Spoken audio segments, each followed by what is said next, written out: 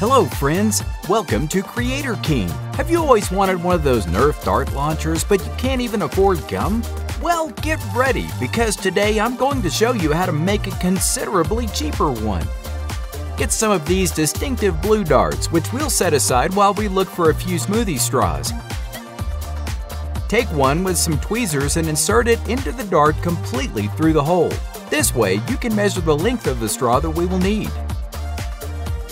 To achieve our goal, make use of the nearest pair of scissors to cut the straw, leaving just a small protruding section.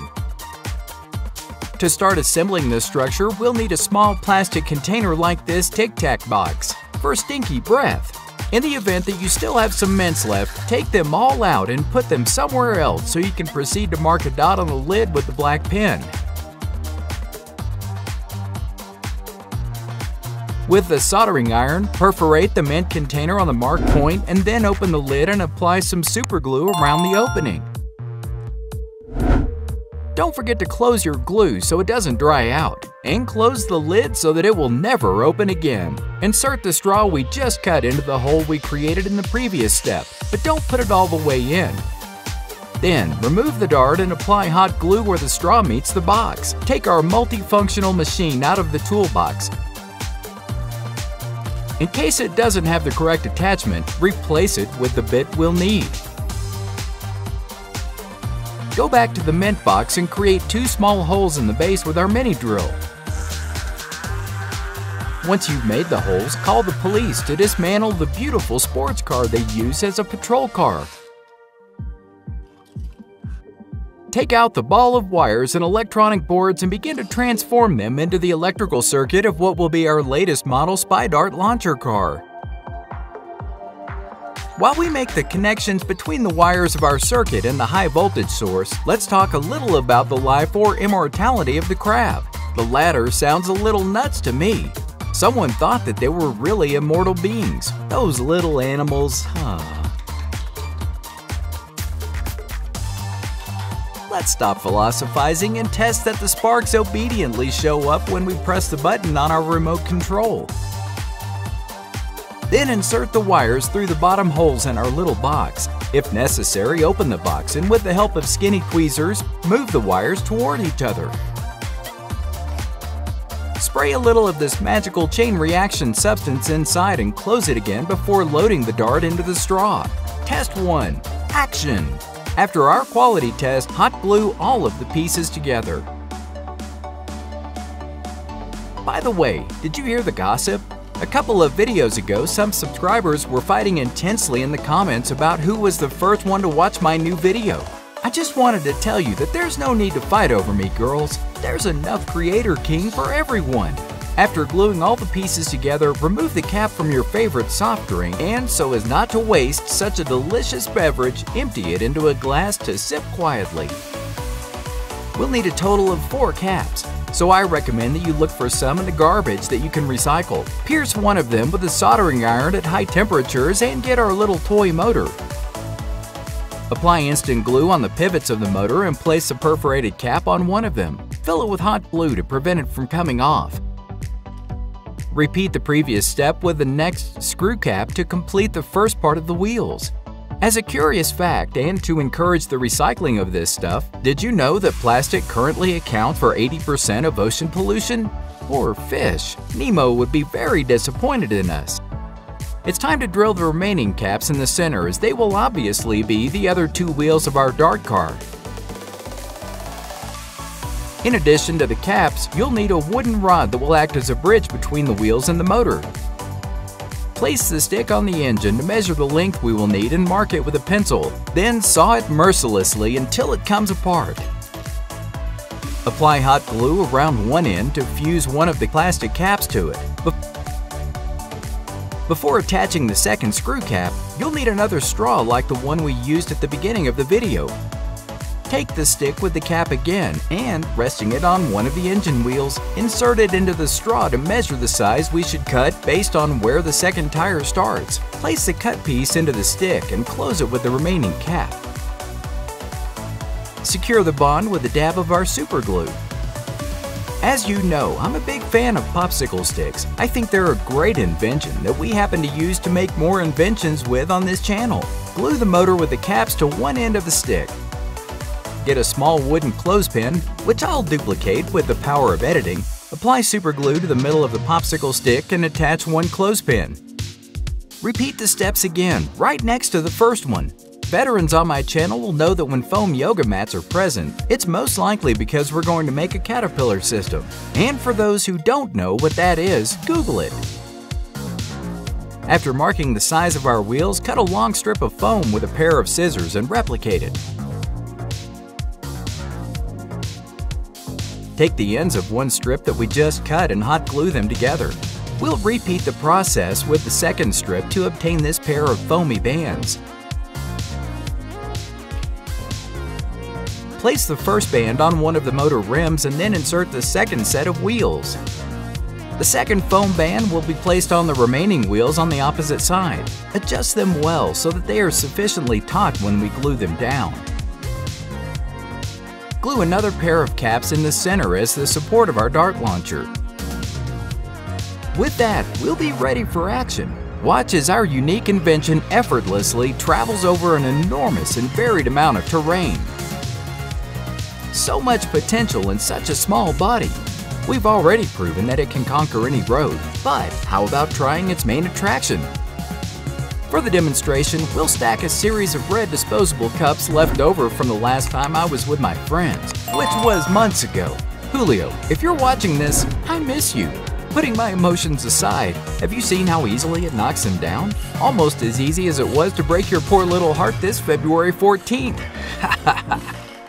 By the way, who did you guys spend it with? If you don't have anyone, I am still available. For the next invention with Nerf darts, you'll need a few of them which will suffer a sad fate as they will be mercilessly sliced by our scissors. You didn't expect that, did you?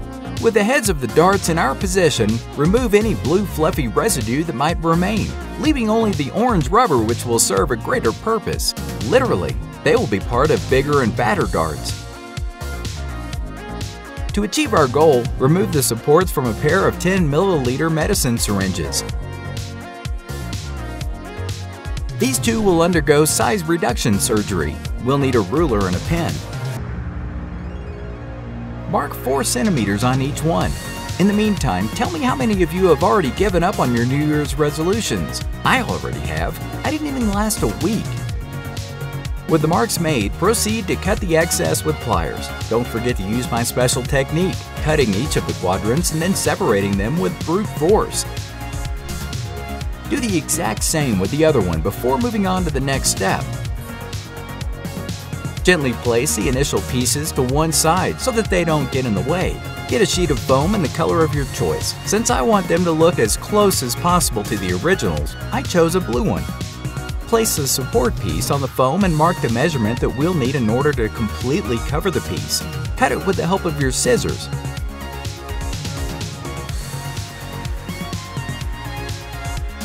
Look how soft and flexible. I call this movement the wave. Okay, enough with the nonsense. Let's find the best super glue on earth and apply some to one end of the strip. Take one support piece and place it on one end of the foam strip that has the glue on it. Roll it up like a burrito stuffed with avocado, cheese, onion, and oh, I'm hungry. Once it looks like this, replicate the process on the remaining pieces. To finish the assembly of our darts, take the orange rubber pieces from the originals and cut the long end with scissors. Apply a dab of hot glue and attach it to the dart through the opening. They're perfect. I'll feel bad for anyone who gets hit with one of them. Now, let's begin to assemble the system that will launch the darts. We'll first need to plug the liquid outlets of the syringe container with hot glue. Next, get the multi-purpose tool and remove the safety piece in order to insert a thin drill bit. By the way, did you see that watch? Spoilers! Drill a couple of holes on the side of our syringes. I would tell you to be careful with your fingers and stuff that I'm sure you're tired of hearing, but I trust you'll be careful. With the perforations already made, load our darts in their respective syringe bodies and get the package of popsicle sticks. Of course, I ate all those ice pops. It would be against the principles of this channel if I were to buy them. Measure 3 centimeters on the popsicle stick and cut it with pliers to obtain this little wooden board. Glue it over the 2 dart launchers. It will be used to hold them together. Although, because of the intensity of the reaction that will take place inside it, let's add one more small board just in case.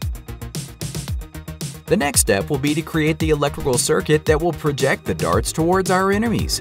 Start by getting 2 high-voltage generators to produce lots and lots of electricity. Apply instant glue to the flat side of one of the generators to join the 2 together, creating a mega voltage super generator, something like Digivolution. Who here besides me was a fan of Digimon? In addition to gluing the dart launchers together, put the wires of the generators through the holes in the syringes. 2 generators will need twice as much power to run, so look for where you can get a couple of 9-volt batteries. Apply instant glue on the sides of the mega generator to install its 2 power sources, one on each side. Get a box of mints. It doesn't matter if you haven't finished them, since they will only serve as a base. Glue the box under the whole structure with some glue, then find a red button with a small piece of wire. Connect the metal strands from the wire you just cut to both pins. Cover it completely with insulating tape like an Egyptian mummy and duplicate the switch. Get 2 cables with clips for each battery and connect all the remaining generator cables to each other. Remember this watch I told you about a few minutes ago? We're going to add an extra function so that now, apart from telling the time, it will defend you with attack darts. All ready! Now we have a watch with a darts defense system to protect us in any dangerous situation. By simply loading it with this special reactive liquid, we'll be able to defend ourselves in true James Bond style. I doubt that any of your friends have anything as cool as this.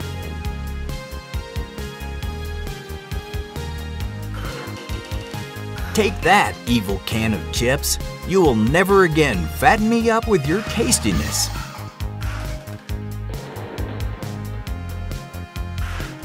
Thanks for watching our inventions made out of household items today. Follow my channel if you'd like to learn more about making simple yet incredible inventions. Also, click on the link to see more videos about my amazing inventions. Click on the link to subscribe to my channel so that you don't miss any of my videos. Thank you so much for watching this tutorial. Until next time.